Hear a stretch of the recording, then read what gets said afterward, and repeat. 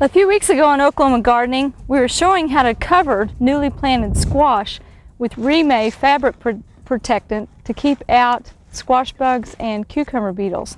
And we've been very successful in this planting. Now the wind just pulled our Remay off this weekend in a storm, and we've decided to leave it off because these are starting to flower.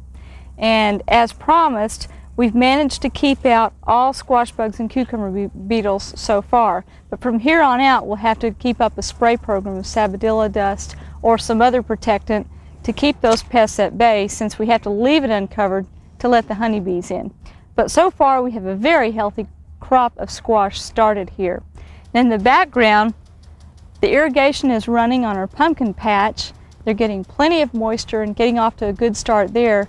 If you remember, a few weeks ago we just seeded those for fall. Remember, if you're planting pumpkins, make sure to time them properly.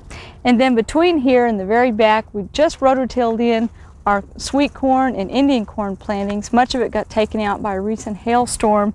So Dennis has rototilled that in, and we're going to plant a variety trial of winter squashes. And this is not any serious research, but it's for your benefit. We have 9 varieties going in.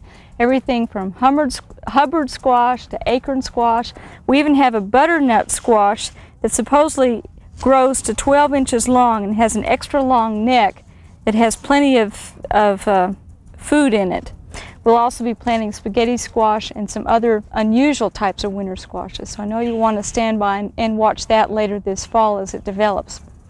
Well, one thing I want you to remember when you're planting cucurbits, which includes any of the squash or pumpkins or watermelons or cucumbers, don't worry about having them side by side in the garden. You may have cross-pollination, but it's not going to affect the crops that you harvest this summer.